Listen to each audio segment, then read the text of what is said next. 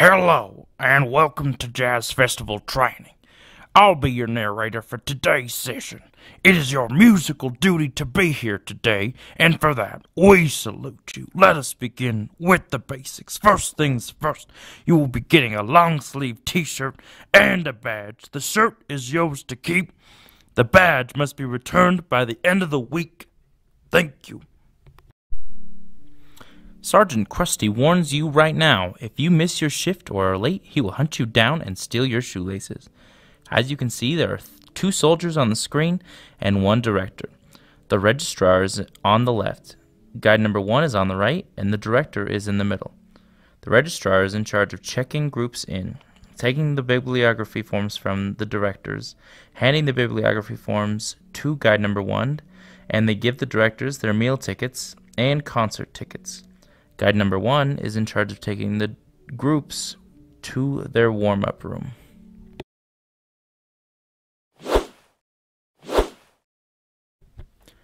Guide 1 takes the director from the registration table to their warm-up room. Guide 1 then waits in the warm-up room with the band until guide number 2 shows up to take over.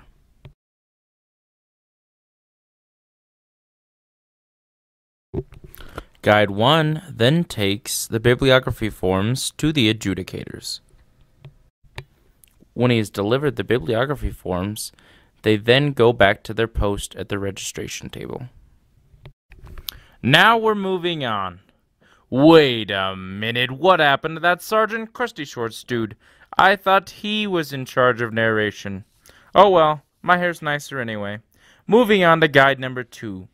Guide number 2 is in charge of the warm-up room. He gives his group a 5-minute warning before they go up. At 5 minutes to performance time, they march upstairs. Guide 2 then tells his group that Guide 3 will be taking them to their clinic room, and they should clear the stage when done and wait for Guide 3 to take them to their clinic room because they are grabbing the DVD. When on stage, he'll let his group get ready. When they are set, he'll announce them in his best announcing voice. And now, the main event for the evening is... Then, he returns to his post in the warm-up room. Next, we'll stop to look at our camcorder operators. Their first order of duty is that they must remember to only use the remote when operating the camcorder. They should not press any buttons on the camcorder except to focus the camera on the group. The first thing they do is to focus the camera on each group as they are preparing to perform. They then insert the DVD and they wait for it to load. It may ask you to initialize the DVD when you put it in. Arrow over with the remote and click over to yes and hit enter. Press record on the remote to start recording. When the group is finished, hit stop on the remote. Pay attention here or you will cause the entire world to stop. Do not finalize the DVD or everything will fail. There are 2 camcorder operators, 2 at each venue, and there are 2 different venues. One will be in the performance area and the other will be in the clinic room. The one in the performance hall will have a stack of DVDs and will just keep putting them in as groups come up to perform. When the group is done, he will hand them off to the guide number 3 when each group is done performing. Let's move on to guide number 3. Guide 3 will be posted up in the performance hall. When the group is done, they get the DVD from the camcorder operator. They will take the group from the performance area to the clinic room.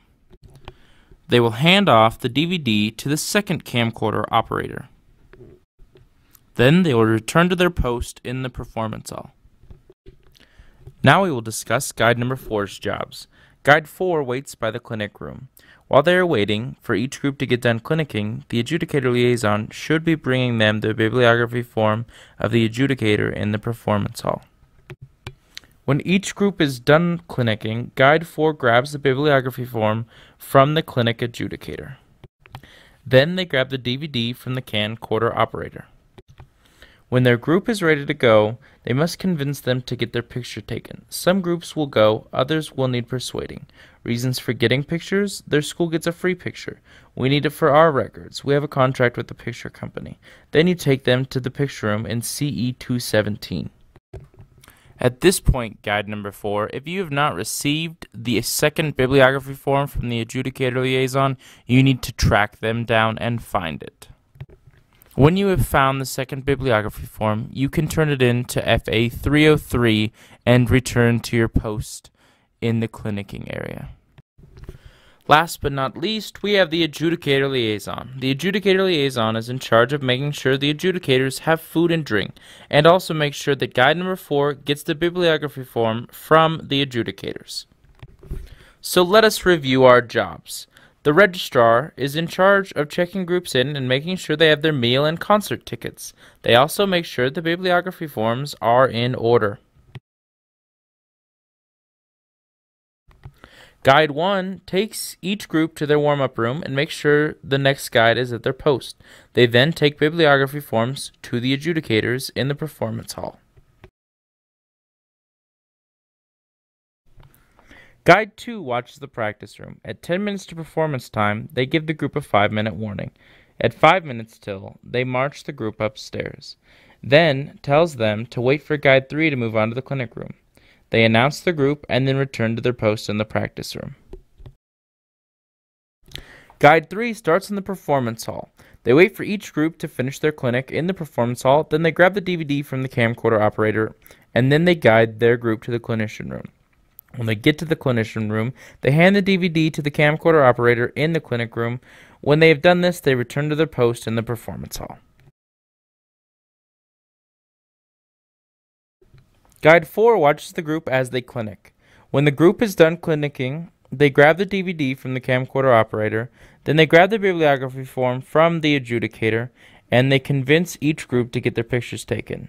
When they're done taking their group to the picture room, they head to 303A, making sure they have both bibliography forms and the DVD. If they do not have all three things, they need to track them down and make sure they get them to us, or the entire jazz festival will come to a stop.